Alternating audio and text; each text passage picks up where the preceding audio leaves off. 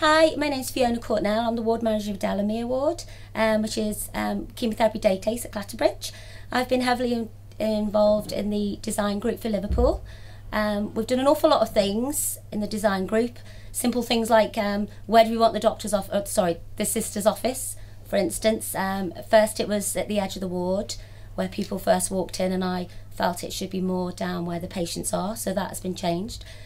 We've also got 2 rooms for the trials nurses, so they can take care of their patients, they can do their investigations and even treat them actually in the rooms as well.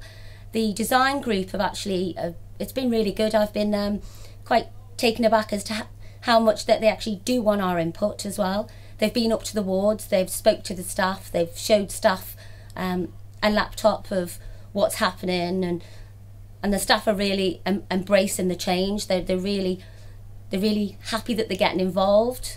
The next design phase will be all the equipment and where the girls want everything, where the staff want everything to be. This is going to be where the staff really come into their own and will really know where everything's going to be. I think it's going to be really exciting.